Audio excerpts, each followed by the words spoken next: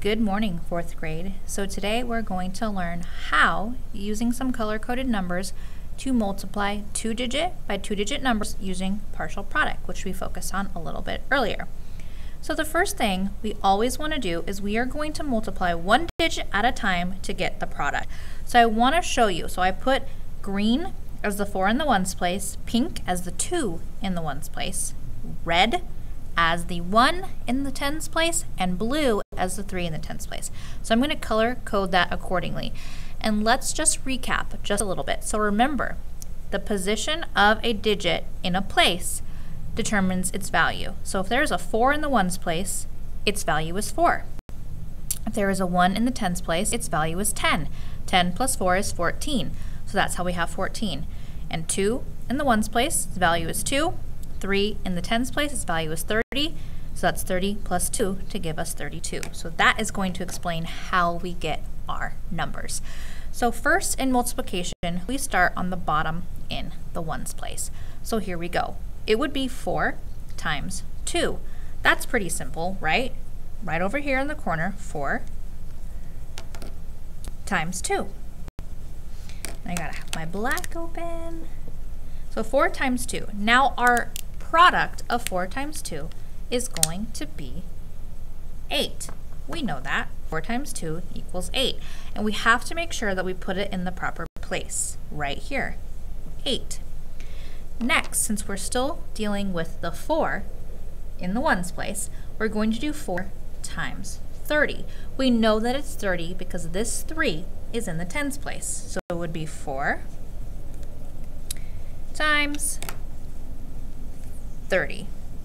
All right, and remember the little trick that we know. So when we have our 4 first, we can see that our 2-digit number comes second. We can move in our heads this 0 to already be over here, so we can just focus on these digits right here. We know those. 4 times 3, I know that, it's 12.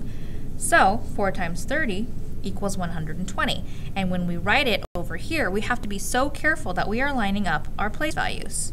So there we go, 120. Now we're done. There's nothing else for this 4 in the ones place to multiply by because we've already multiplied it by the ones place and we've multiplied it by the tens place. So we're going to move over into the tens place. And remember how we said at the beginning, a 1 in the tens place is 10. So we know that we're going to multiply 10 starting there. Okay, so first we go from the tens place, we're going to go kind of opposite. So when we started over here, we went up first, then over. But when we move over to the tens place, we're going to go over, then up. So it'll be 10 times 2. And again, I know that. 10 times 2, that equals 20.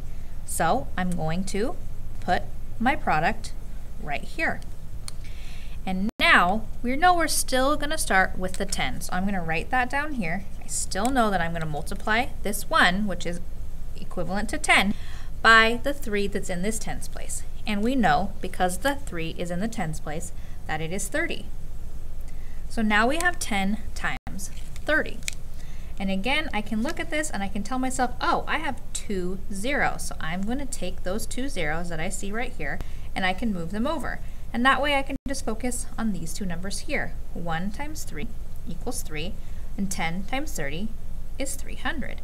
So again, I make sure that I carefully line it up.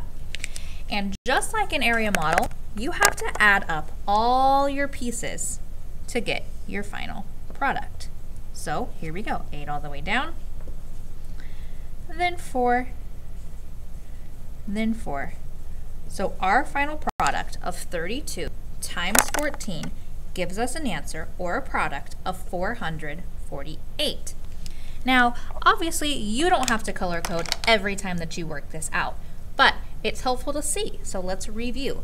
We start down here in the ones place, which is green, 4 times 2, because we go from the bottom up. 4 times 2, that equals 8. Then we have to know we're done with what's in the ones place right here, and we go over. 4 times 30 equals 120. And because I have no more places to multiply my 4 by, I just move on over to the 1 that's in the tens place, which counts as 10. That's its value.